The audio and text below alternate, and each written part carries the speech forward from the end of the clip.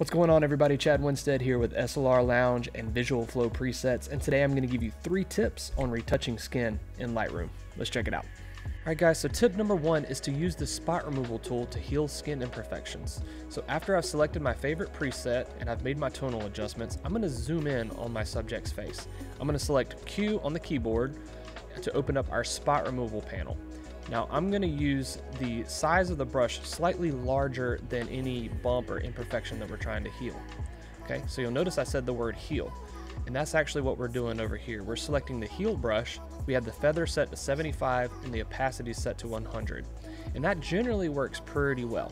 Now what doesn't always work well is sometimes the auto select portion will select the wrong portion of an image, so what you'll have to do is just simply drag and manually adjust to make it look more natural. Once we're happy with our selections, we're going to close out and zoom back out. Tip number 2 is to use the Visual Flow Smooth Skin brush from the Retouching toolkit. So you'll find that right here.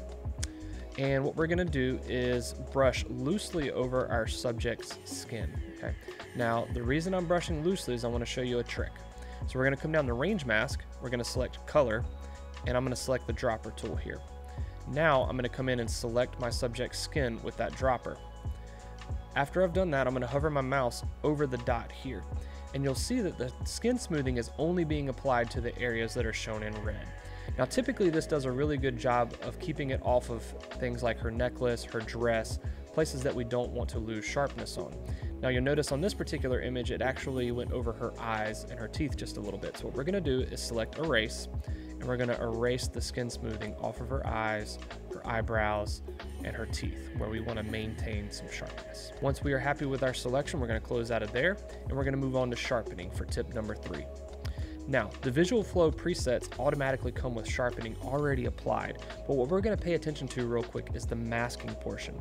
So I'm going to hold down the Option key on my keyboard, and I'm going to grab the masking slider. Now I'm just going to make sure that there's no white portion on her skin. Areas of the image that show up in white are where sharpening is being applied, and the dark areas are showing where sharpening is not applied. So we want to make sure that the skin is a dark portion of the area, because we don't want to undo anything that we just did as far as skin smoothing and adding artifacts or anything like that onto the skin. So there you have it, 3 tips for retouching skin in Lightroom. If you like this video, please like and subscribe for more content coming soon, and join us over on Facebook at the Visual Flow Presets and Lightroom Education Facebook group. We'll see you there.